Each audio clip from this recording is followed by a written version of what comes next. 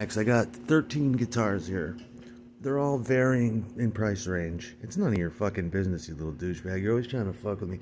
They all vary in price range from $150 to $700. I have one from Italy. And not only are they expensive, but they are rare. Some are from the 90s. Some are particular divisions and special interest ones from the 90s.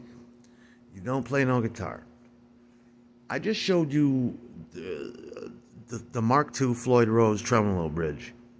How can my guitar cost $119 if the bridge alone costs $275?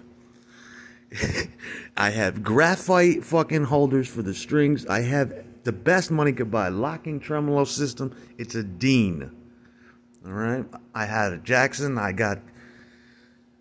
And furthermore, it doesn't matter. Because when I hold a piece of fucking steel like that and I pick it up, piece of steel and wood, I'm gonna make it sound money. I'm so sick of this little kid going, it told me this much. I got a fucking $600 fucking gold top in the other room that I never play. But I also have a $250 fucking Stog copy that plays better than a 1978. You know what I'm saying? Don't talk guitars to me, you fucking idiot. Go to fucking bed. Don't tell me about your Kohler bridge that sucks. Well, why would you ever get a guitar with that? What would ever make you think that bridge would... I've also got a 1983 Platinum BC Rich with the first Floyd Rose Tremolo system ever. That thing sucks too, but remember, it was the first one. If you buy anything other than Floyd Rose, then that's your problem.